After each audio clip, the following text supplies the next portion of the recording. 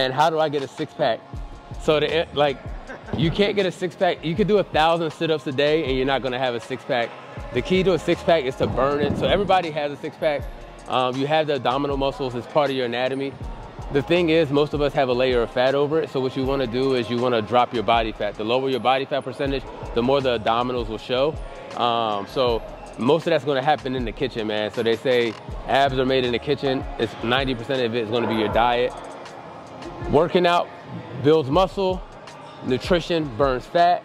So the more nutritious your diet is, the more your fat is gonna burn off and you'll be able to see those abs. That's what we're working on right now. We don't got them yet, but you guys will see them in the summer.